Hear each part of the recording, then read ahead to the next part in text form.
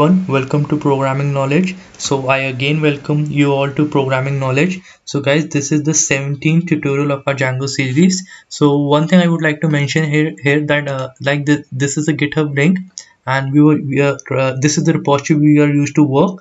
Like we used to learn new concepts, but from now on we're going to work on this repository, that is Django projects.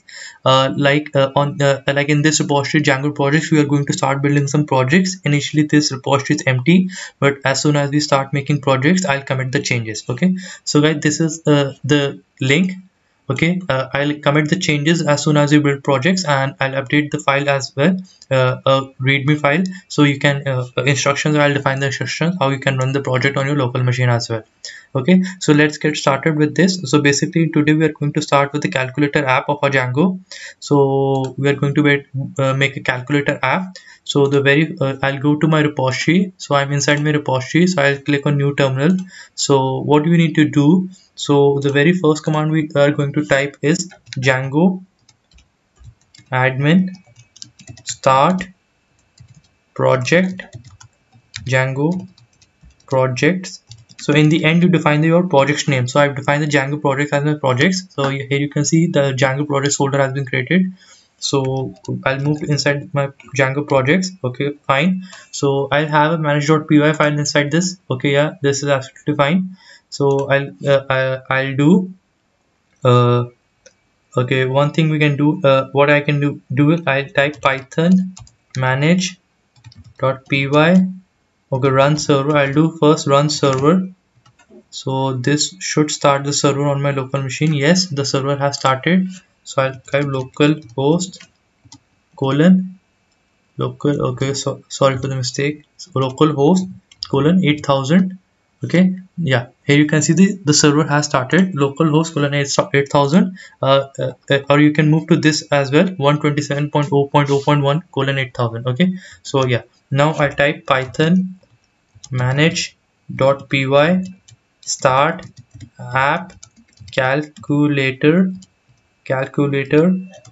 app app. Okay, I hope I'm correct with the spelling. Yes, calculator app. Okay, so the calculator app is created. Okay, so what you can do, okay, Django projects, here you can see that our app is at the same directory level with the manage.py file. Okay, now one thing you can do, I'll create a virtual environment here. So you need to you might have to install a virtual environment package as well.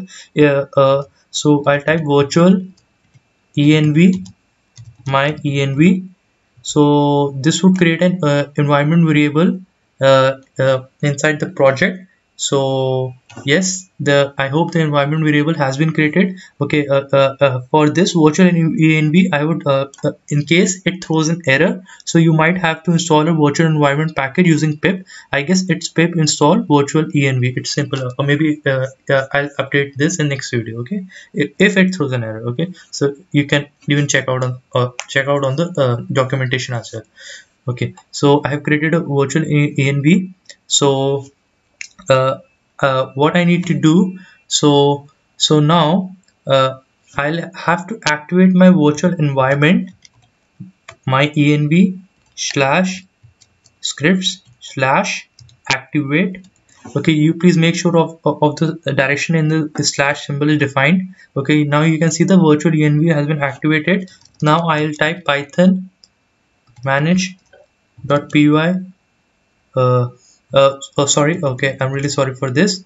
What you need to do now, if I start my server, it won't start. So I need to define. Okay, even I can try this out. Python manage.py start out. Okay, not start app. Run server. So what you can see, it could not import Django because inside my environment Django is not installed. So I'll just quickly install the Django inside my environment variable, pip install Django.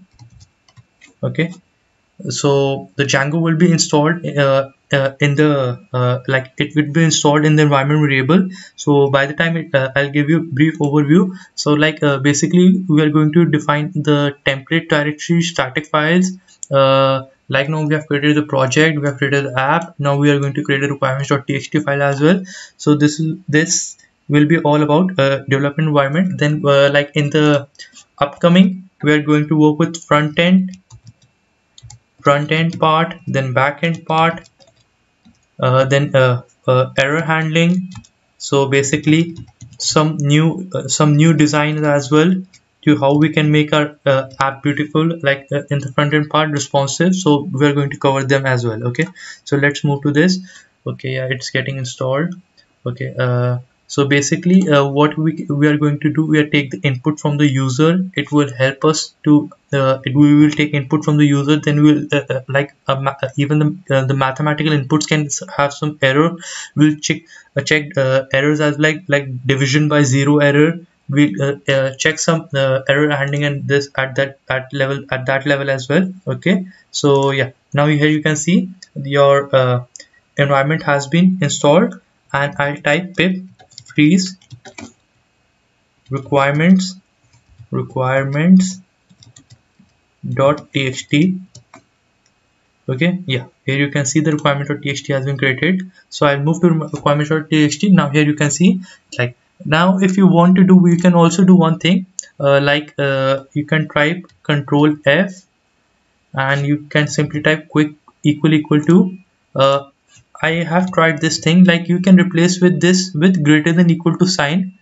Like this would help you, like in if in any like in any other like in upcoming if there's any another version like 3.0.4.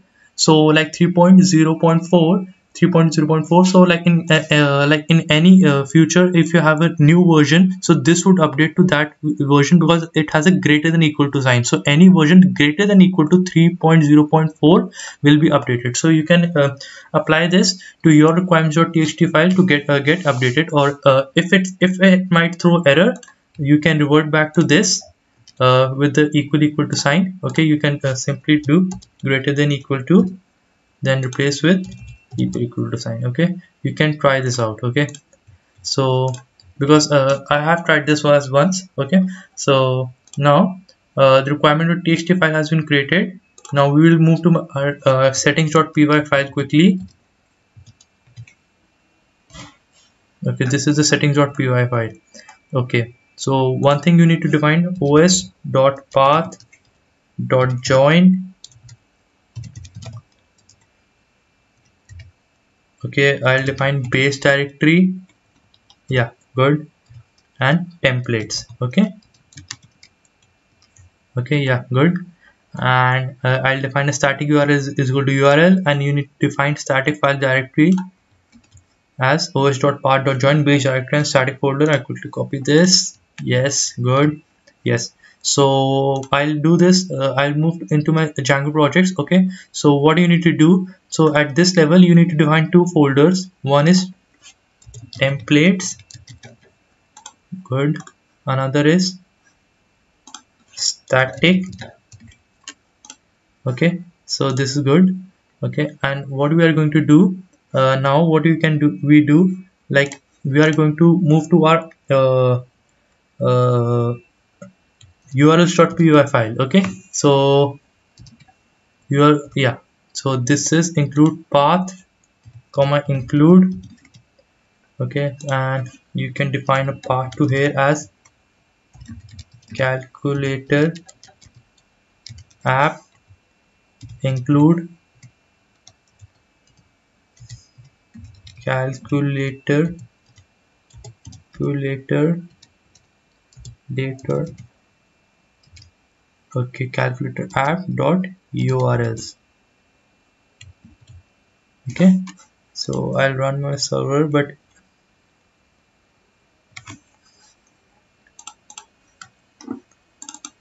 okay, now I'm inside my calculator app, so I'll create a new file, urls.py file here. So basically, okay, I'll do one thing.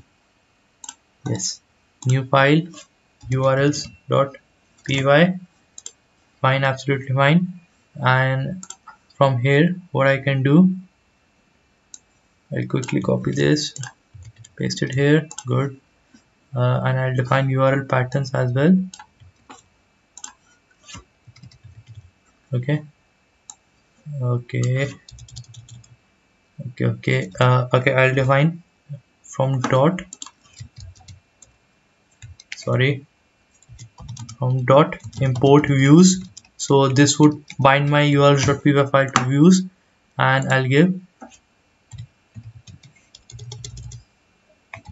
views views dot index name is equal to index. Yes. Okay, but I have to go to my views.py file as well. Yes, that's why I'll define def index request. Okay, and I'll define from Django dot http import http response at least response. Yes, good. And return http response server started. Okay, so this should work now. Python manual.py run server. I hope there's no error. Yes. Okay, and I'll move to calculator.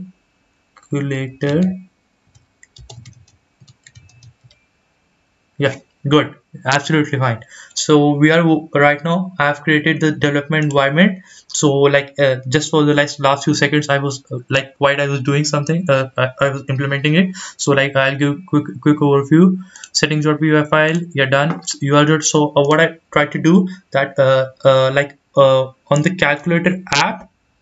Okay, so basically I used to like in the previous tutorial I used to keep it as a blank, but right now I've done this as localhost calculator app because there might be a possibility that we might be creating many apps into this single project. Okay, so like on this calculator app route, like if I go to this route, like here you can see calculator app server started, but if I move to this, so this is the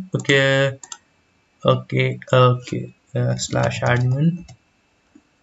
Okay, we'll be discussing about Django admin as well, so I'll try to fix this error in the next tutorial.